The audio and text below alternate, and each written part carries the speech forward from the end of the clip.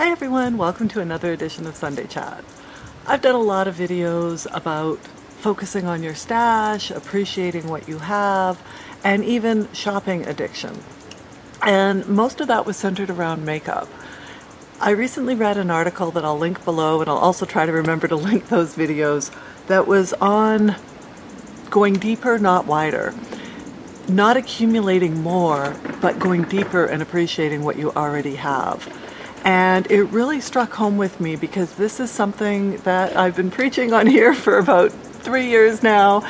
And I really think that there's so much consumerism in today's society. It's a rare message that you hear, don't buy more. You have enough.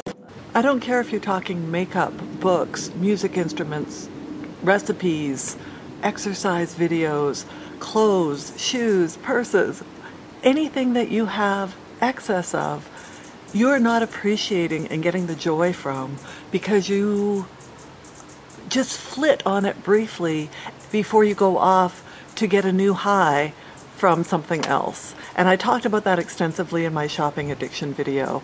I think that part of the maturing process of life is breaking that addiction and living a richer life by, as this article says, going deeper. Finding the joy from what you already have. The article talks about how if they spend a year not doing all those things, and if you picture like if you were in prison with your things, how you would probably know different languages, be the best Julia Child's cook, learn an instrument, all these things from what you already own.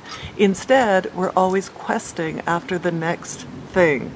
I think that if you can find value in what you already own, your life will be richer and you will lose that addiction to trying to get that filled through the next thing and then having that void again.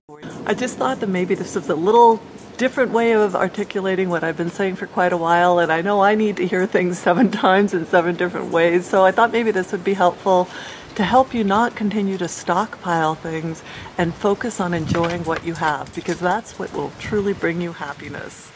Thanks for watching. I really appreciate it, and I hope you have an amazing day. We'll talk to you next time.